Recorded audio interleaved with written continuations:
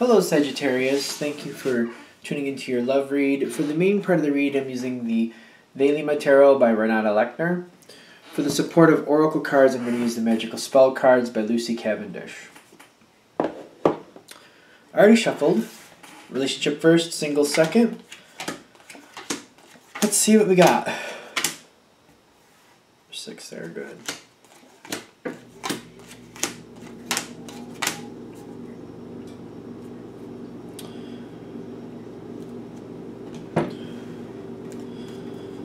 Now, I'm noticing your partner has a lot of fire cards. Like, of the Court of Fire, you got the Page, the Knight, the Queen, and the King. They have everybody but the King going on over there.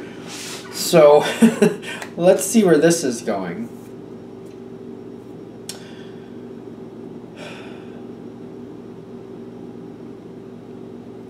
I'm getting like a situation that usually goes very well.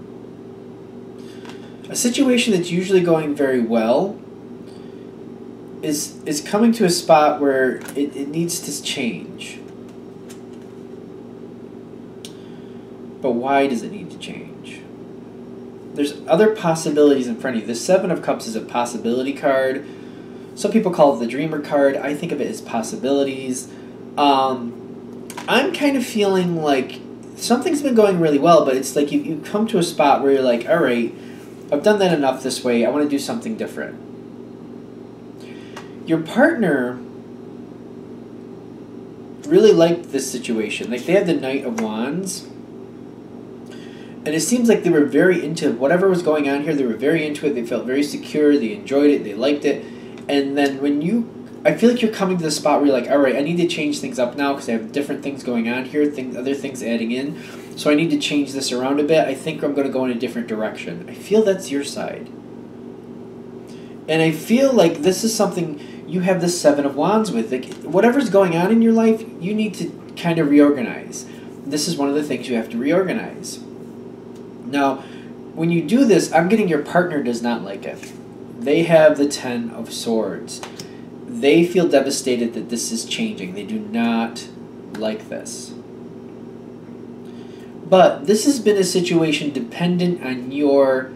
I feel like you've been leading the situation, or you've been sustaining the situation. You've been the gas behind the motor. You've been what's keeping it going. You kept this situation going, you kept it going, you kept it going, and you're like, all right, at this point I need to go a different direction. The thing is, your partner seems very devastated that you're kind of changing things, but they're going from the Knight to the Page energy, and that's the problem.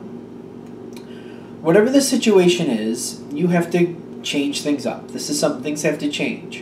And this situation very well may be done.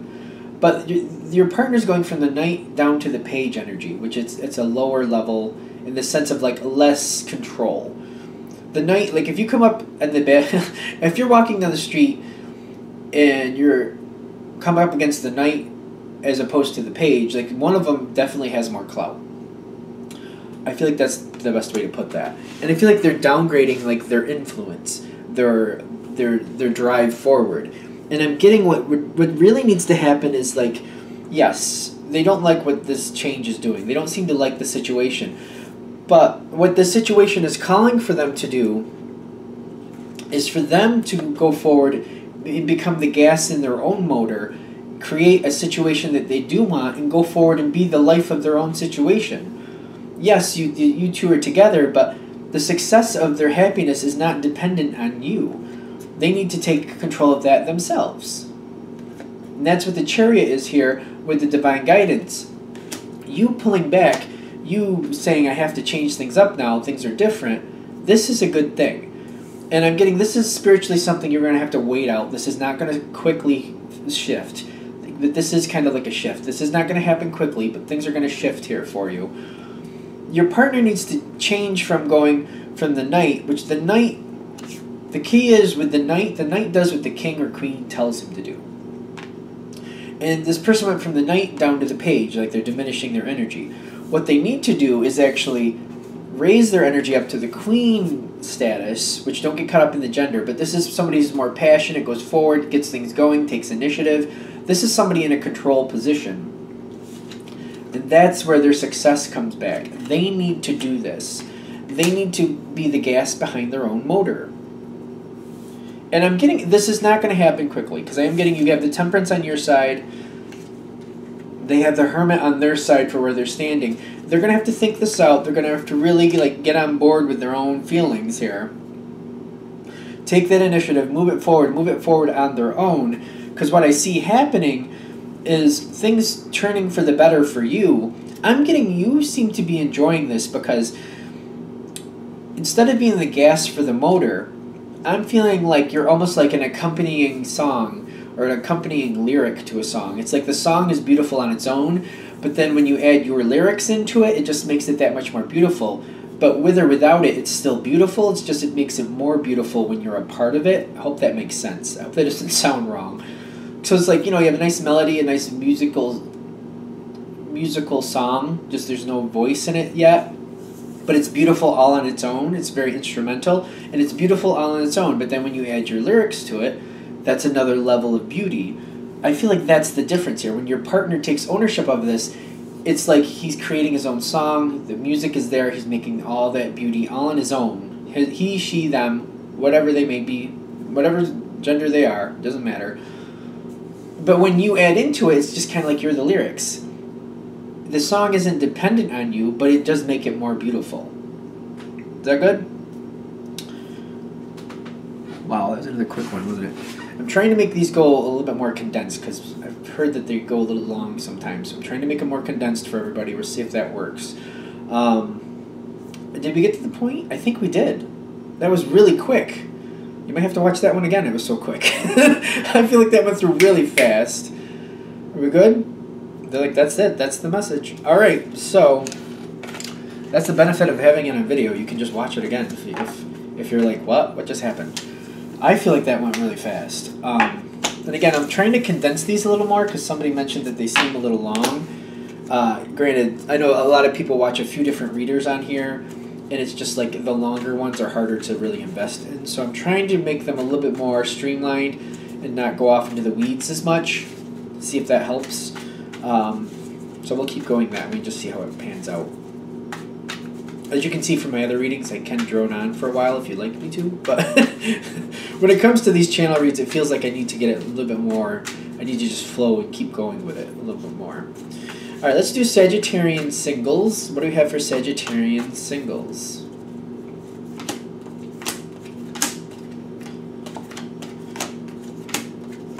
This looks familiar. I'm seeing like the Five of Pentacles and the Knight of Pentacles pop up here. It's reminding me of something. What did I do with that? Who did I do with that? I don't know. I did the water ones, Pisces, Cancer, Scorpio already, and I'm not sure. I feel like one of those readings hits with this. I only got 2 cards out for the Oracle cards. The top one popped right out like it was insistent, so we put it there. That's a success card. So this is a good thing. And I'm saying that because I feel like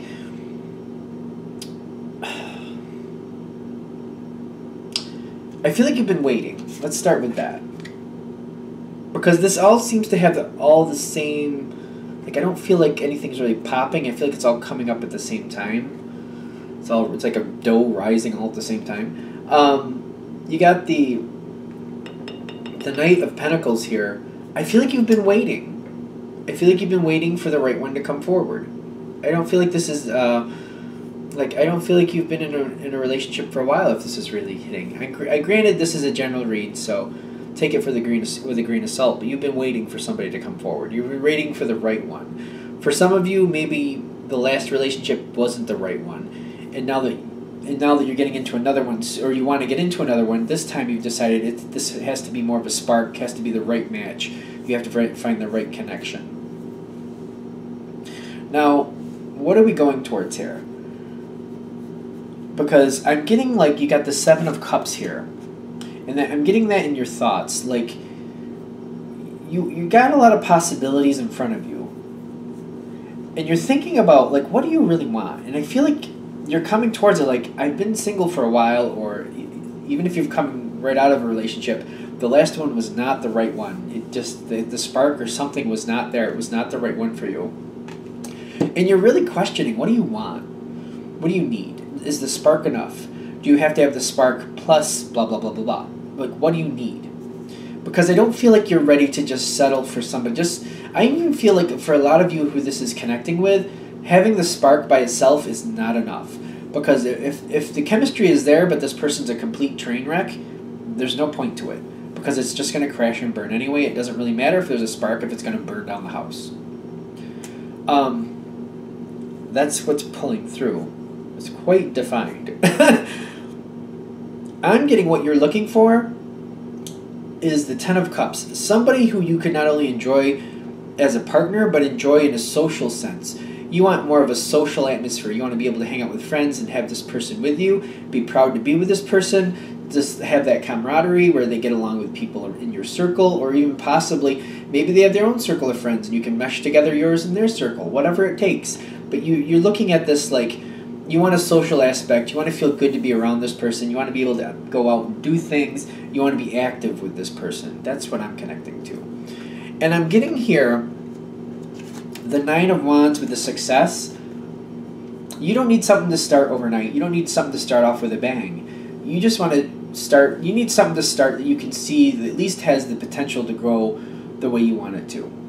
And I'm getting that 9 energy. This is a very interesting card because I get a lot of growth with this card. And I almost feel like you've come to the end of a cycle where you've realized like the spark is just not enough. The spark has to come with something else. It can't just be the spark. That's what I'm getting with that. This is one of those curious cards in this deck for me. Sometimes certain decks I use, the images kind of throw me off once in a while. And I'm getting this one just kind of, they're like saying, just go with what we're giving you and don't worry about what you're looking at. Just go with the information. So that's what I'm going to do with that.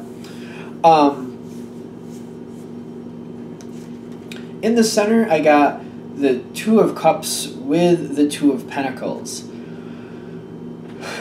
Someone comes right into your frame of reference. Somebody sparks your interest. Just, it clicks in quick. Ironically, I feel like you're excited at first, but you're like, whoa, wait a minute.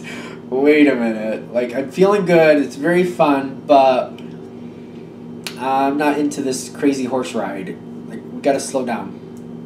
And I feel like that's interesting, because I feel like you might be looking at this like you're not expecting yourself to do this, but it's kind of like, again, you don't want the spark. You don't want the spark that's just going to burn down the house.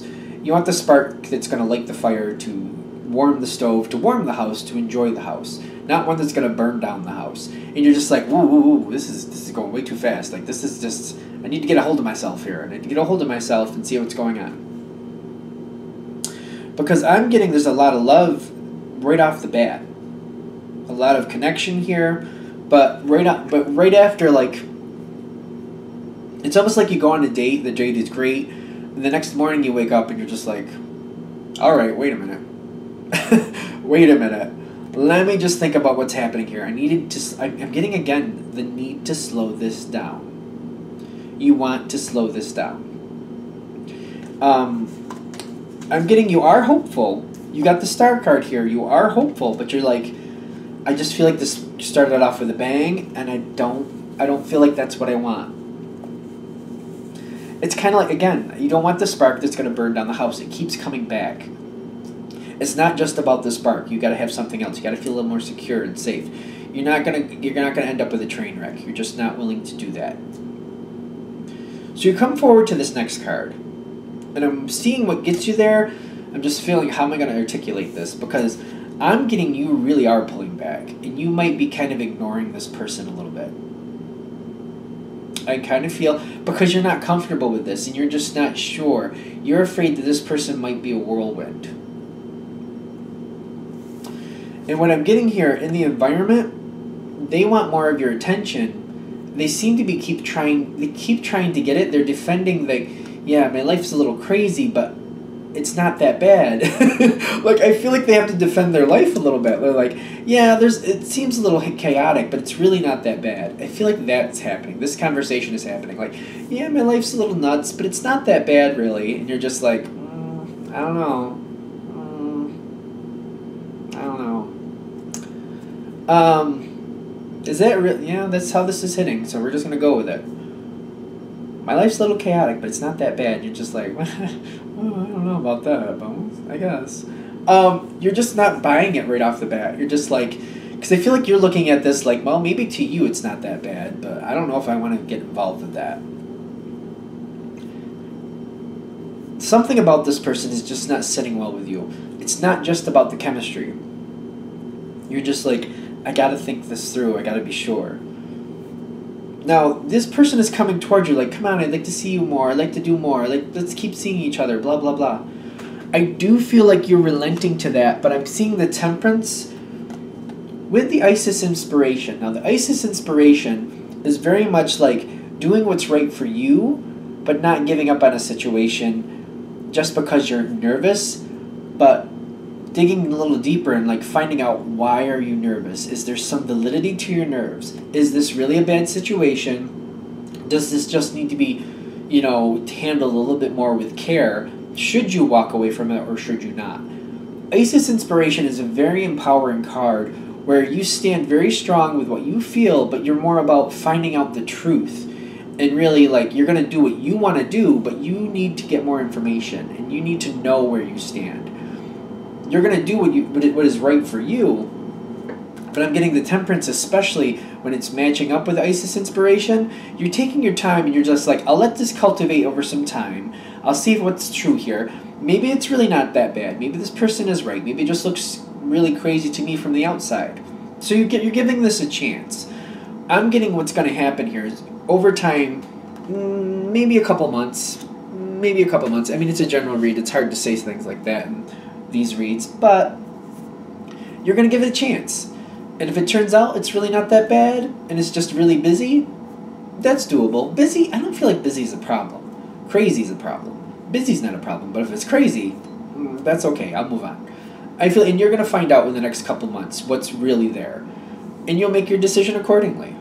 But the thing is, they're saying, especially with that Isis Inspiration, it's like, don't be afraid to dig in. Don't be afraid to find out the truth. You'll still be able to walk away. It won't be that...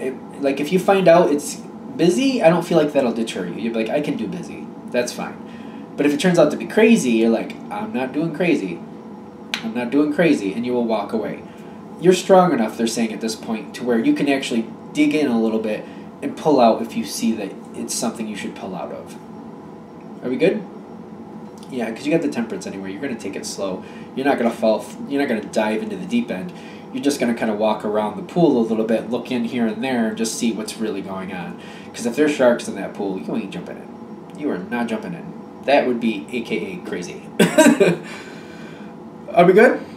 Alright, I'm going to wrap that up there. Thank you for watching. I hope that helps. If you'd like a direct reading from me, shoot me an email, jamesforastral@gmail.com. James, the number 4, astral@gmail.com. Thank you.